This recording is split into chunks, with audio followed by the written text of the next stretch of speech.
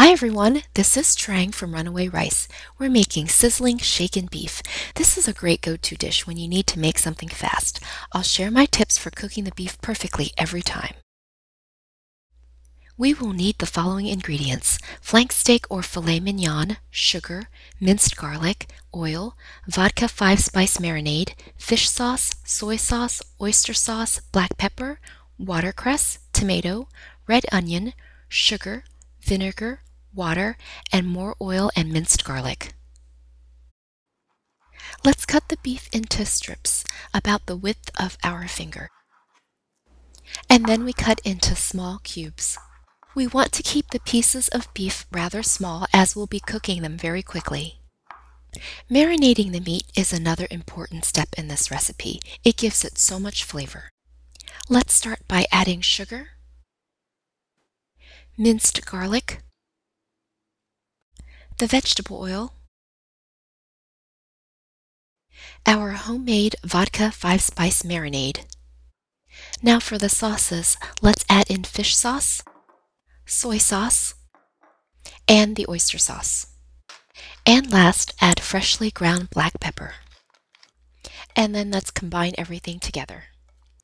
We can let the beef marinate while we prepare the rest of the ingredients.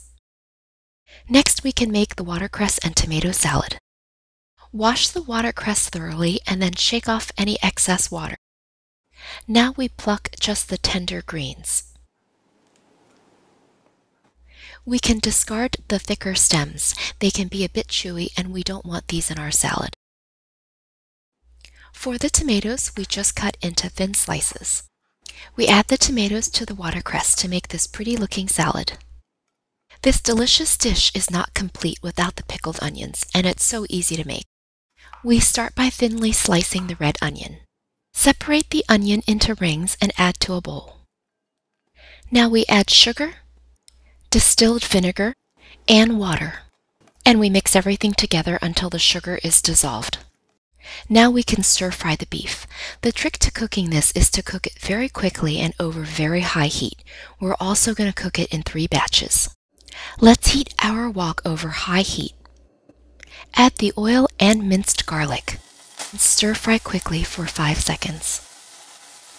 Now add a third of the beef into the wok and stir-fry quickly. True to its name, there's a lot of sizzle.